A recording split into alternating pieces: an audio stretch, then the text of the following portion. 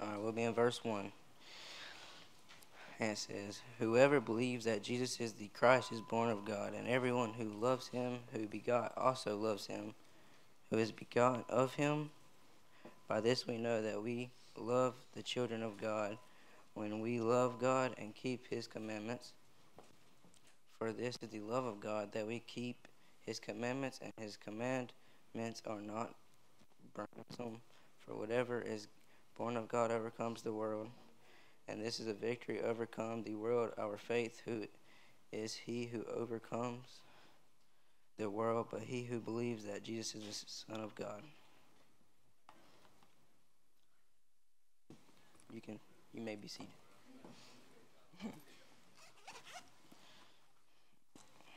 Give me a second. All right.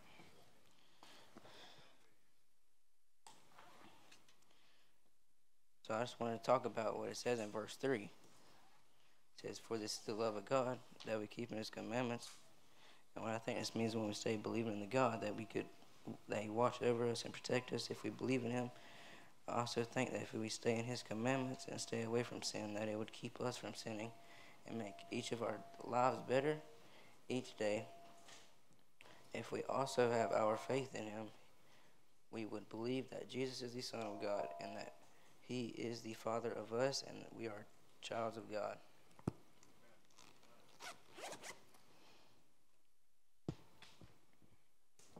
I don't know what else to talk about.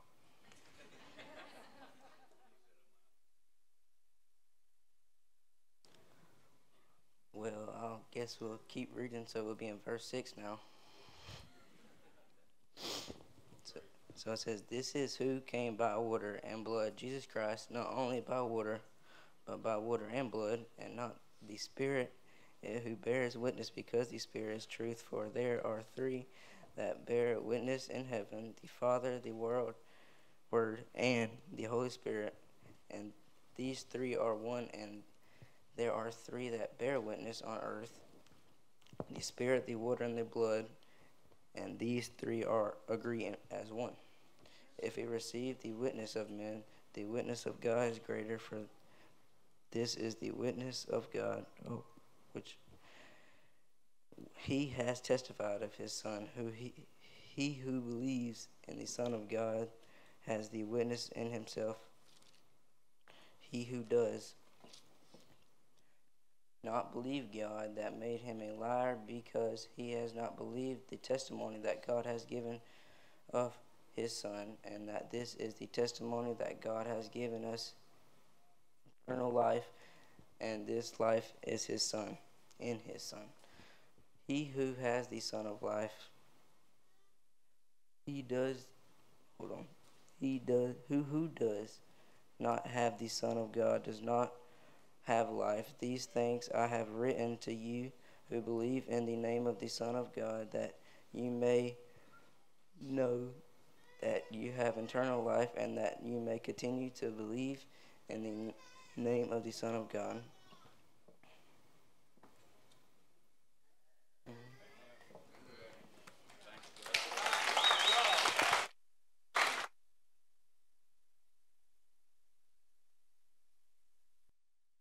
Amen. I praise the Lord for Hayden today, his boldness and courage to come and stand before people today to share a portion of the Word of God. And I'm thankful that he opened up the door. I'm thankful that the Holy Ghost of God used him to open up the door to this passage of Scripture today, because this is paramount. This is who we are. This is what we do. This is what we're called to do as the body of Christ, the church, the family of God. As you look in this passage of Scripture, especially in John's epistle, it is John who called himself the disciple whom Jesus loved.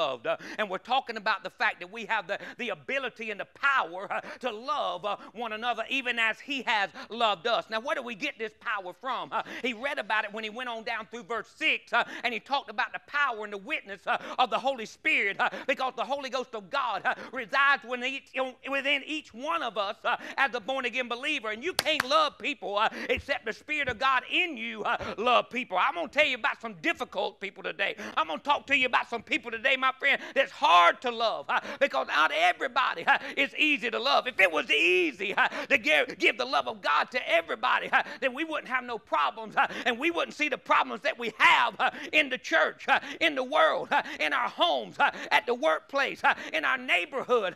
But it is the love of God that we are commanded to give one to another. I want to ask you a question as we dive off into this passage of Scripture today. Are you in the faith? I'm not asking you, do you have faith today? I'm asking you, are you in the faith? Do you believe? How do you know that you're in the faith? John tells us three things in this first epistle that lets us know that we are the children of God, that we are the sons and the daughters of God. We are the family of God. First of all, we got our theology right. We believe on the name of the Son of God, Jesus Christ, because there is no other name under heaven given by which men can be saved but that name.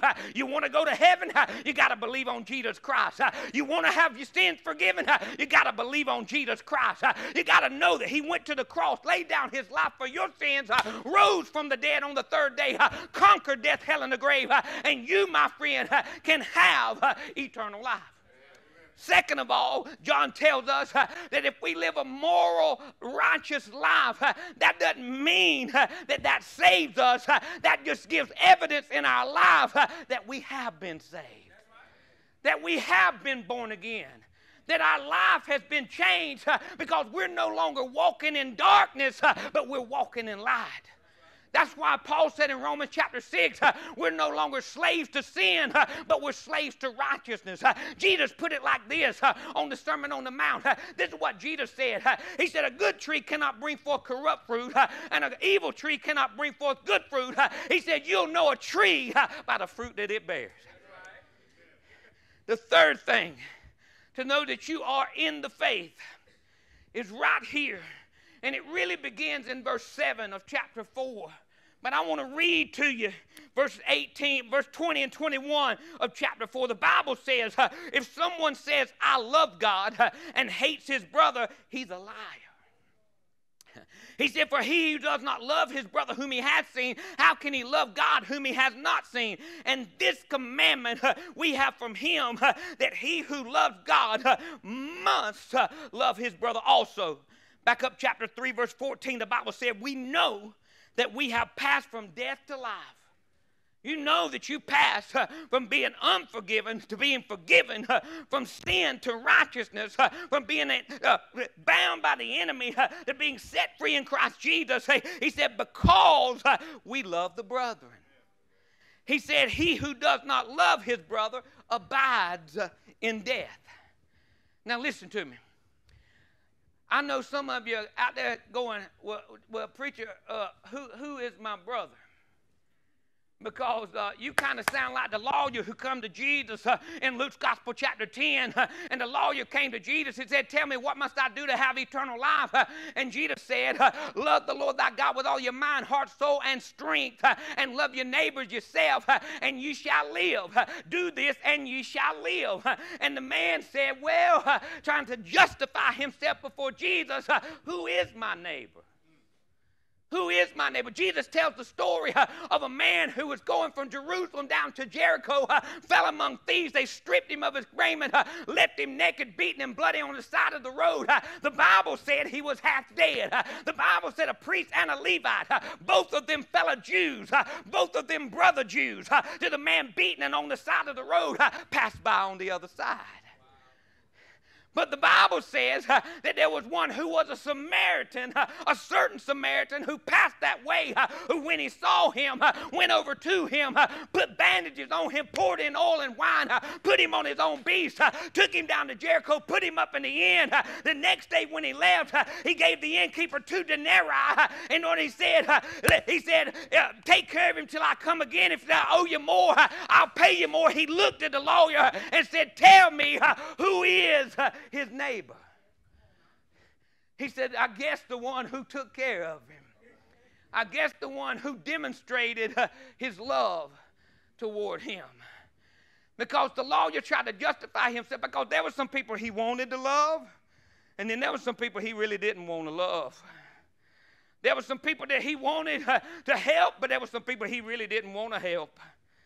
And he had a hard time determining who his neighbor is. And I think there's some Christian people who got a hard time determining who their brother is. Because the brother in Christ don't always look like you. He don't act like you. He don't dress like you.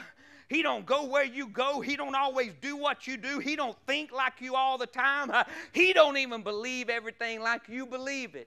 He don't sing the songs you sing sometimes. He don't read from the same version of the Bible that you read from sometimes. He may not even go to the same church that you go to, but nonetheless, he's still our brother in Jesus Christ. Amen. We are the family of God, and we are commanded. Did you hear verse 21 of chapter 4? He said we must. He said there's no exception. He said this is a non-negotiable when it comes to identifying with Jesus Christ. Racism and Christianity do not harbor in the same heart. I didn't tell you a racist couldn't be saved. I just told you that a racist, whenever they got saved, wouldn't be a racist anymore. You say, well, preacher, why is that? Because God is no respecter of person. That means that God don't care if you're red, yellow, black, or white. He don't care if you're blue, green, or brown. He don't care. And he commands that we love. Now, where did John get this principle, this commandment from? Because John wrote the John's Gospel. He wrote 1, 2, and 3, John's epistles, and he wrote the book of Revelation. But John had heard this somewhere. He had got this from a reputable source because he had walked with Jesus for 3.5 years. And in the discourse up in the upper room on the Thursday night before Jesus was crucified on Friday, in John's Gospel chapter 13, Jesus laid it down for his disciples because he knew he was going away, and he knew that this was a foundational principle, a foundational pillar for the church, the body of Christ. Now listen to me. If there's one thing that I'm happy to be a part of and blessed to be a part of, it's a body of Christ, a local body of fellowship that wants to make a difference in other people's lives. That's what I can truly say. We are blessed as a people to come together and have a common vision. And that common vision is to reach in our community and be a blessing to those that are in need, to provide even the basic needs of a human being. When you think about basic needs, you think about water, you think about food, you think about shelter, you think about clothing. But we oftentimes think about helping people get back on their feet again.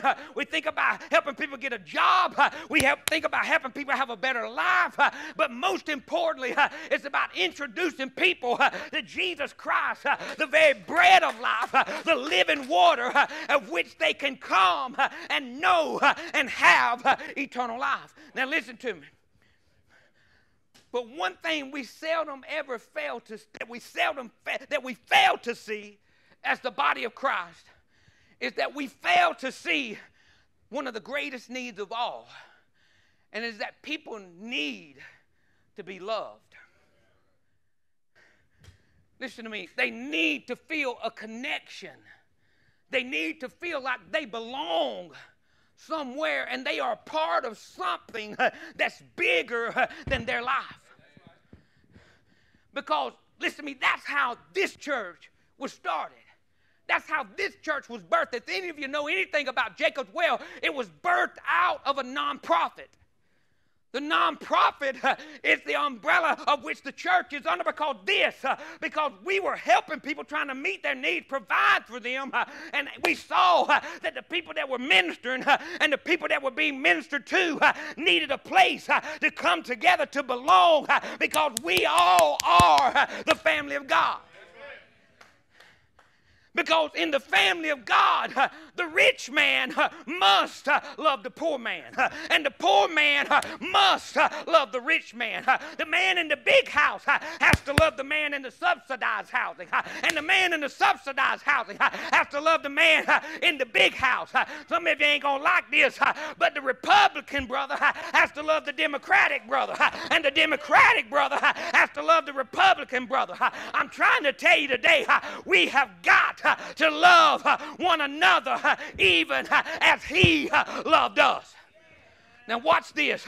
John's Gospel 13. This is where John heard it.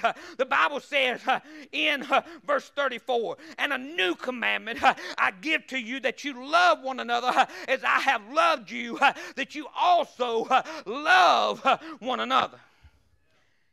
He said, a new commandment I give to you, that you love one another as I also have loved you, that you also love one another. By this, all will know that you are my disciples if you have love one for another.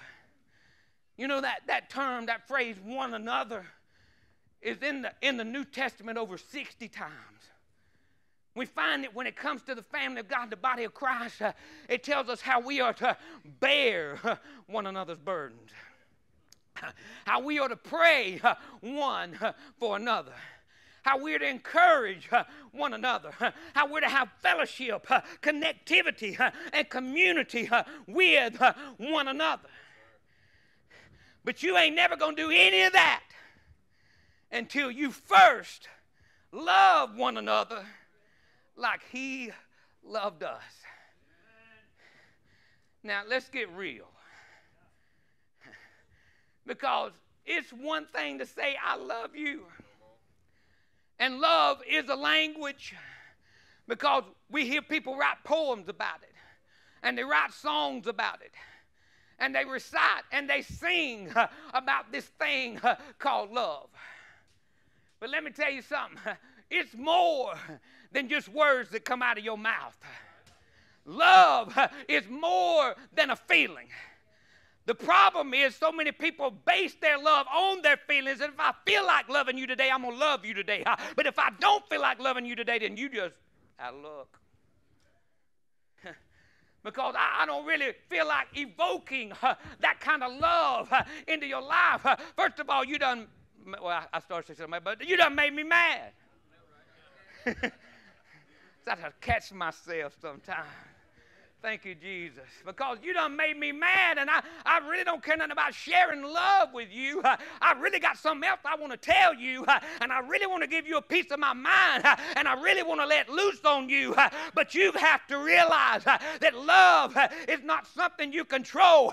It's something that controls you. The reason that so many people cannot love like God says that we're supposed to love, we must love, that we have to love, is because so many people are like the Dead Sea. You say, preacher, what do you mean? You know why it's called the Dead Sea? Well, first of all, there's nothing in it, but that ain't the reason it's called dead, so much so as the fact that it comes in, but nothing goes out. The Jordan River flows into the Dead Sea. The Dead Sea is so rich in minerals that you can walk out into the Dead Sea and the buoyancy of the water will not allow you to sink. You don't need a float. You don't need a life vest. You don't need a chair. All you got to do is just bend back and you will float. If you ain't never floated before, you will float in the Dead Sea. It's called the Salt Sea, and it's so rich in minerals. But the reason there's no life in it is because there's nothing flowing out of it. The Bible said in Jeremiah chapter 2, this is what God said. He said, you have committed two evils against me. He said, you got two sins that are against me. First of all, you've forsaken the fountain of living waters, and you've hewed you out cisterns, which are broken cisterns that contain no water at all. Understand, a cistern was something they dug to catch the rainwater. And whenever it stopped raining, that was the water they had. and it was stale and it was stagnant, and it became a pool of which they would draw water from and have to boil that water in order for it to be safe to drink or to use. But what I need to tell you today, that God wants to see some outflow out of your life. God wants to see, has commanded that we love one another. And this ain't always easy. It's not convenient. It's not comfortable. If we could just love people that love us, man, that would be just, that's what I'm talking about, God. Just surround me with people that love me, and then it'll be so much easier to love those people. But God will often surround us with difficult people to love. People that get on your next nerve. People that you like, Lord, today's the day. I'm being tested, God. Lord, I need your grace. I need some mercy up in here, Lord. You know my temper can't stand this, God. I'm fixing to go off on these people right here. But you are commanded to love one another even as you have been loved. Now listen to this. What happens when we love one another? If you look back in verse 31 and 32 of John's Gospel, chapter 13, this is what the Bible says. He said, now the Son of Man is glorified. This is Jesus talking. Now the Son of Man is glorified, and God is glorified in him. If God is glorified in him, God will also glorify him in himself and glorify him immediately. That's a whole lot of glorifying going on, ain't it? In 2 verse 5 times he talks about glorifying. You say, preacher, what does it mean to glorify? It means to promote. It means to advertise. It means to put out front, okay? This is what he's saying. He's saying when you love one another, you put God up front. You put Jesus on the billboard. You put it out there that you are a disciple. A disciple of Jesus Christ ain't cause you come to church. It ain't cause you got a big old Bible you tote under your arm. It ain't cause you can quote some scriptures. It's because you love one another. And that's how you know that you're a disciple of the Lord Jesus Christ. Because you have love one for another. Now listen, he said, but it allows us to glorify God like we can do in no other way. This is the greatest way that you can glorify God. When you love people that are in the body of Christ. Now that don't mean just the people you sit with. That don't mean the people on your row. That means the people on the other side of the church, and that's why you're sitting on this side of the church, because you don't like the people on the other side of the church, and so you... Ain't it amazing? Have you ever been riding down the road, the highway of life, and you go by billboards, and you pass a billboard, you ain't paying no attention to the billboard. I mean, they're strung up and down on 75. You ain't paying no attention. And finally, you look at a billboard and you see a billboard and you kind of catches your attention. But there are certain billboards, there's certain signs that whenever they see you, I don't know about you, but whenever that I see them, they just grab hold to me. And they make the car go like that. And I'm like, oh, yes, hallelujah. Does anybody know what sign I'm talking about? It does like this. It says, hot. It's in the window of Krispy Kreme donuts. And whenever I'm riding down the road, Brother Larry, and that thing's flashing hot, oh my God, my car, it just like, whoa, right into the parking lot. If you happen to go by it, it'll make a U-turn right there in the middle of the highway, turn around and come back to it because there's something about that sign that compels me to want some of it. They ought to be something in your life. They ought to be a sign of how you love the brethren, how you love one another that compels people to turn in here. I don't want to be a church that's known because we got the latest and the greatest in the technology. I don't want you to come to church just to receive a word and leave. I want you to come to the body of Christ and be a part of the family of God because we love one another like we have been loved. Amen. That's the testimony. That's who we are. That's why we do what we do. It's on the wall, people. It ain't up there just because we thought that was a good verse. We put it on the wall. It says, love the Lord thy God with all your heart, mind, and soul, and love your neighbor. Love God and love people. That's our life verse. That's who we are. That's what we believe.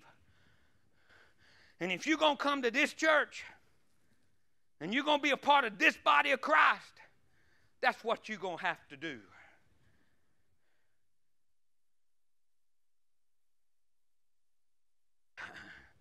Because I'm going to talk to you.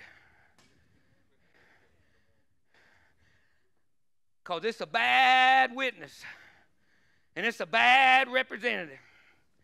It's a poor ambassador for Christ when you don't love the brethren. When you don't love one another. Because it's a commandment from God. Now listen. The Bible says in verse 34, he said, a new commandment I give to you, that you love one another as I have loved you, and that you also love one another. By this all, who's going to know? Some, a few, a lot, all. Because this is your reputation. This is your witness. This is your testimony in Jesus Christ. Listen to me. Away with this Lone Ranger Christianity. That's ridiculous mess anyways. Like you're going to be a Christian and never be a part of the body of Christ. Like you're going to walk it out by yourself and do it on your own and get there. Listen to me, listen to me, God's plan is culminated in the church, the body of Christ. How you going to know? He didn't say love yourself. He didn't say love your four no more. Well, I'm just going to stay at home. I'm take care of my family. I'm taking everything. I'll get in. I'm going to love my family. We all going to go to heaven together. What about the rest of these people? What about the family of God? What about getting plugged into the body of Christ and being who God called you to be and using the gifts and the talents and the abilities that God gave you to lose so that you can love one another like Jesus loved you? This is agape love, somebody. I'm talking about this is big love. This ain't erotic eros. This ain't sensual kind of love. This ain't filio. This ain't friendship kind of love. This is that sacrificial, unconditional, selfless kind of love. Agape love is when you consider somebody else ahead of yourself. It's whenever you got somebody else's best interest at heart.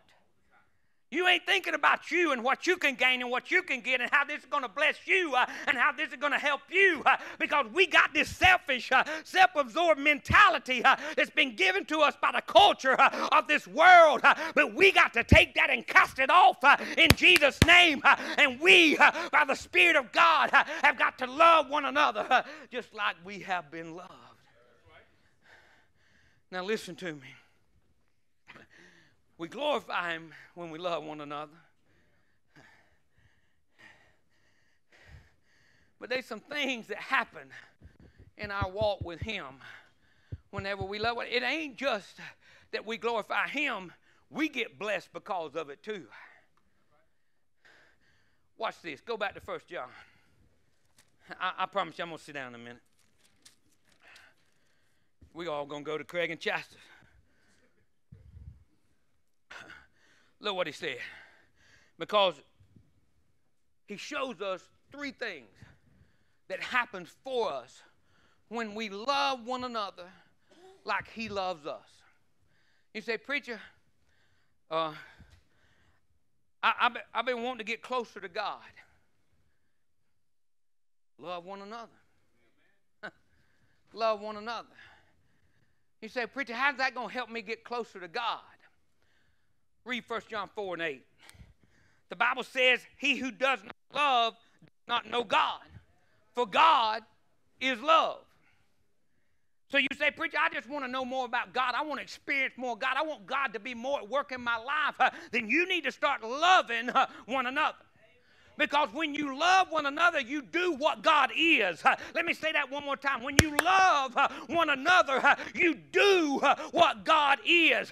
If you want to open the door of your life and open the door of your heart and receive more of the person and the power of God in your life, you need to start loving one another.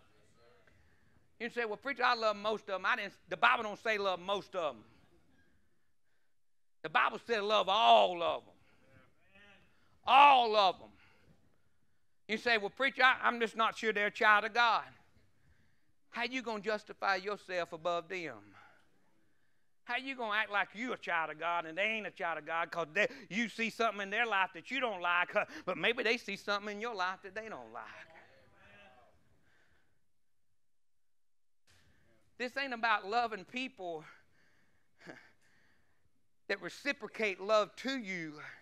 This is about loving people. Listen to me. Do you know who Jesus loved? Jesus loved his mama. He said, I love my mama, preacher. I said, praise the Lord. He said, Jesus loved his earthly father, Joseph. He loved him. He loved his brothers and his sisters, half-brothers, half-sisters. He loved them. He loved his disciples. Man, he loved Matthew. He loved Bartholomew. He loved Thomas. Can I tell you that he loved Peter, the one who denied him 3 times? Can I tell you that he loved the religious leaders, the Pharisees and the scribes, the high priests, that he loved them? Can I tell you that he loved the Roman soldiers who nailed him to a cross? Can I tell you that he loved the one who put the spear in his side? Can I tell you that he loved the one who put the crown of thorns on his head and flogged him and beat him with a cat of 9 tails? Can I tell you that he loved even Judas? Now, you're going to tell me why you can't love them. There ain't nothing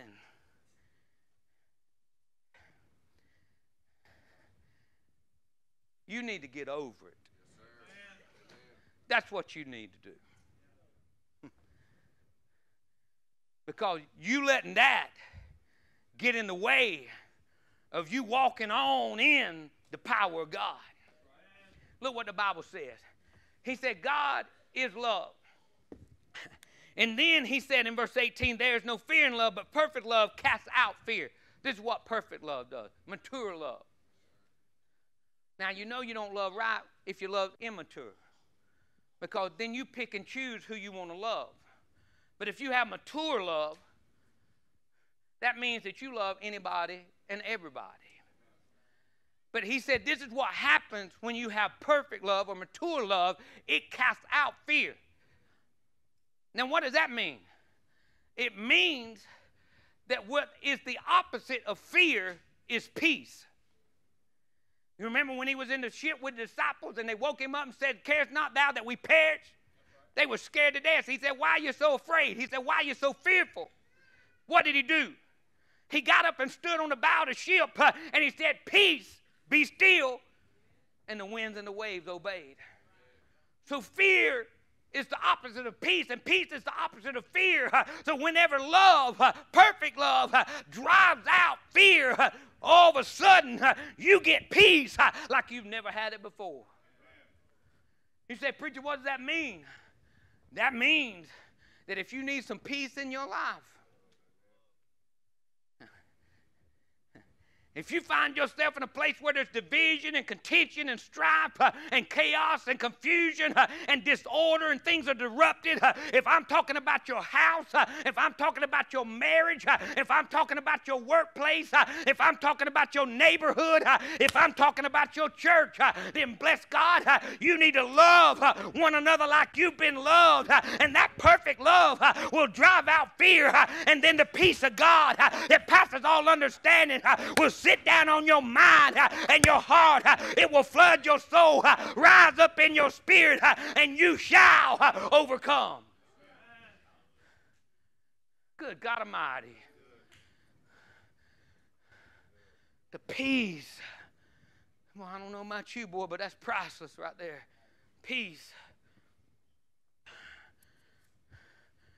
But whenever we love one another like we're supposed to love one another, look back up here. Verse 21, chapter 3. He said, beloved, if our heart does not condemn us, we have confidence toward God. And whatever we ask, we receive from him. Because we keep his commandments and do those things that are pleasing in his sight. And this is his commandment. He didn't just tell you we keep his commandment. He said this is his commandment. That we should believe on the name of his son, Jesus Christ, and love one another as he gave us commandment. So if we keep his commandments, then whatever we ask, we will receive. You say, preacher, I've been praying about this thing and praying about this thing and praying about this thing. And it just feels like my prayers ain't going nowhere. They feel like they're hitting the ceiling, falling back down, feel like there's an iron curtain up there and I ain't getting through to God. It's just like God ain't even hearing me. I don't hear no answer. I don't feel nothing. I don't sense nothing. I don't perceive nothing. I'm just wondering, preacher, what's wrong? Maybe there's somebody you need to love that you ain't loving.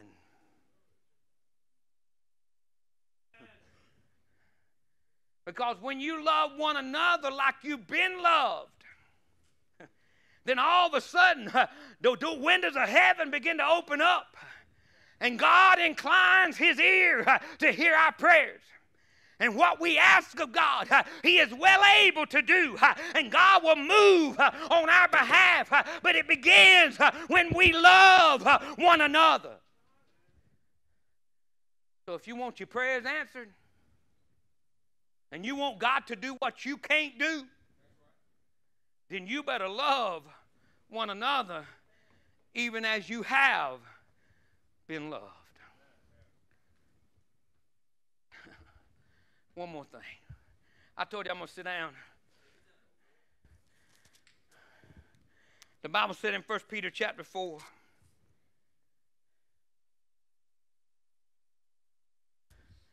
this is what he said.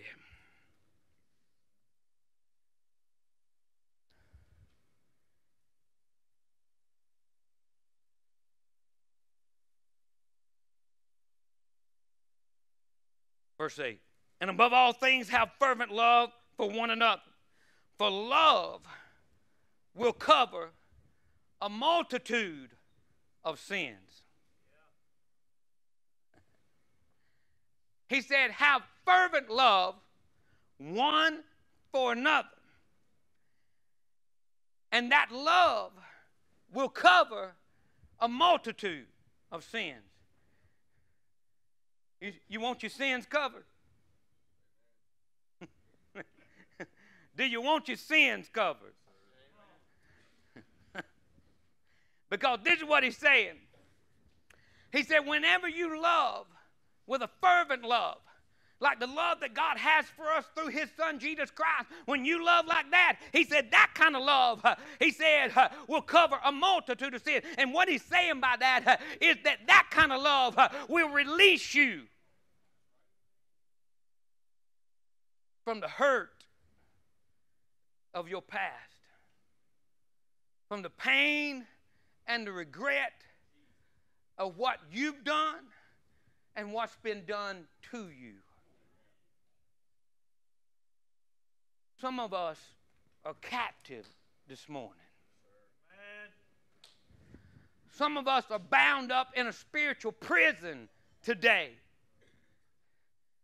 because we have not loved one another.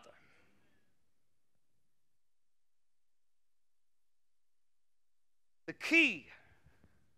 key to unlock the door to the spiritual prison that the devil wants to hold you captive in is when you love one another like you have been loved. You said, preacher, you said that a bunch of times, and I heard it the first time you said it. Well, I'm glad you did, because now it's on you.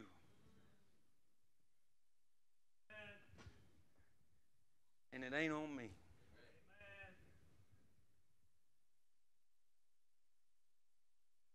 Hayden did a gracious job and a great job of presenting to us what loving God and loving people really look like.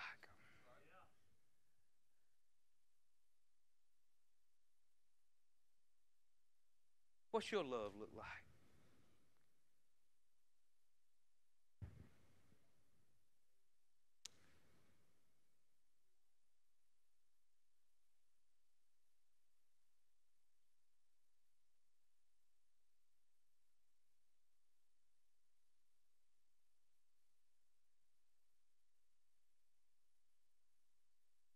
The Bible said in Romans chapter 5 and verse 8 that God demonstrated his love toward us, that while we were yet sinners, Christ died for us. That's the demonstration. That's the proving point of God's love. It was Jesus on the cross, Jesus being sacrificed, Jesus hanging naked between the heavens and the earth, Jesus stretched wide and hung high. That is God's demonstration of love to us. Does anybody know that you love them?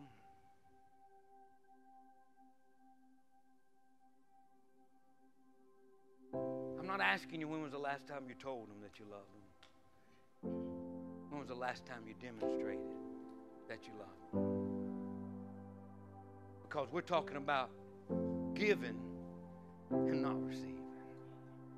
But if you have received, then you can't help but give. If it comes in, it can't help but flow out. It's our identity. It's what gives us our name. It's why we are who we are. It's why we do what we do. It is the love of God.